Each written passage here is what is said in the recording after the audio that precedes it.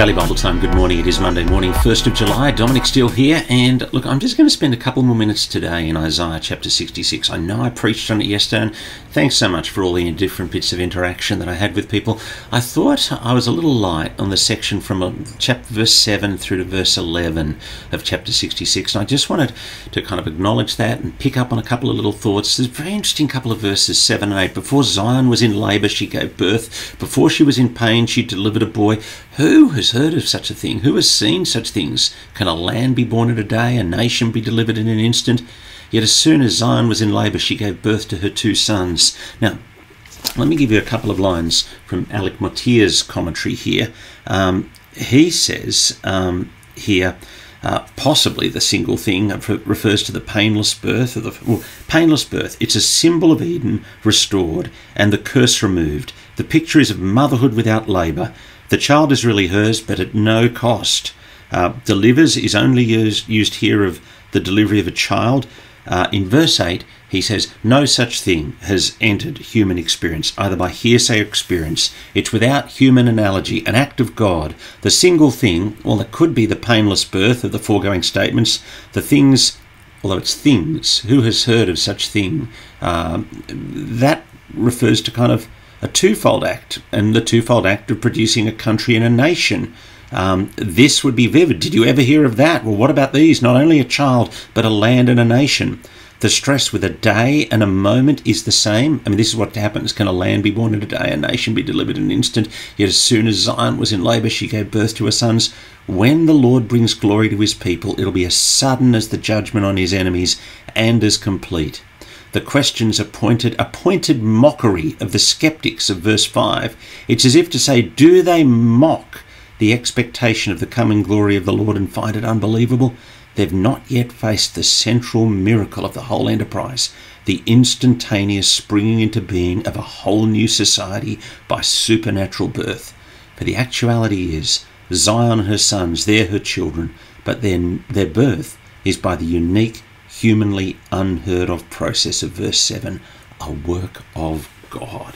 Now, interestingly, then you jump down to verse 10, and Mottier says of verses 10 and 11 that these verses are the pivot of this little section.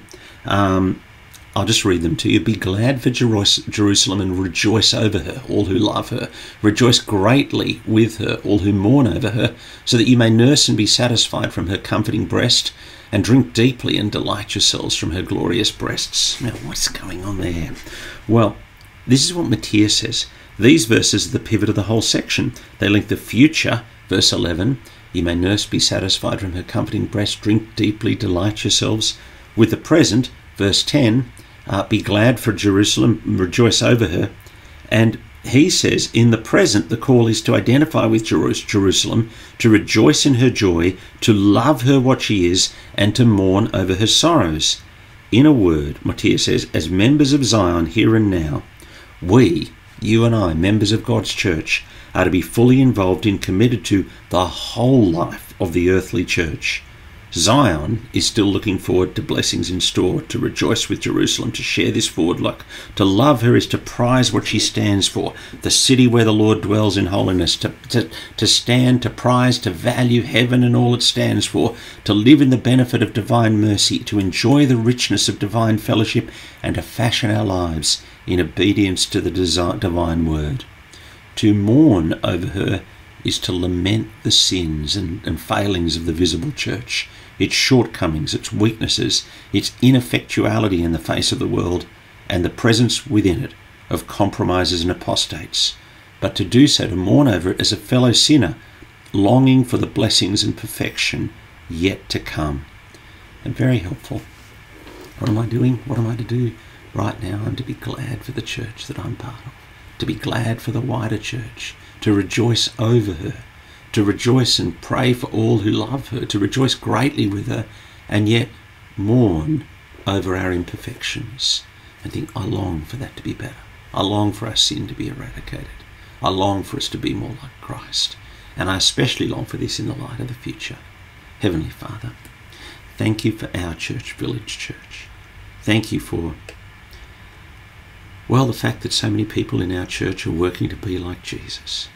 And we pray that you'd help us to address our imperfections, our sins, to repent of them, and to trust and walk in obedience with you. And we pray this in Christ's name. Amen.